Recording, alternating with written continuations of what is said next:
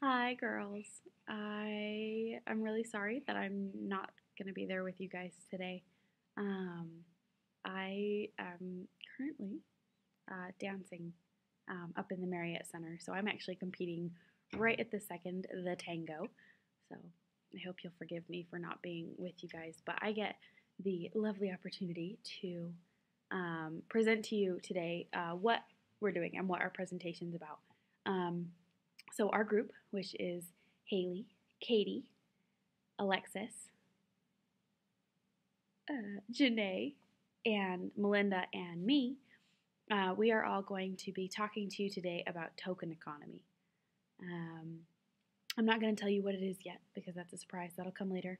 But some of the things we're going to talk about include we're going to go over token economy and what it is and how you can use it in your classroom. We're going to also present to you a case study that we've created. It'll be kind of fun. It's pretty interesting. So I hope that you enjoy it. And then you guys are going to split into groups, and you're all going to get to help us figure out how we're going to implement a token economy using the case study in a classroom.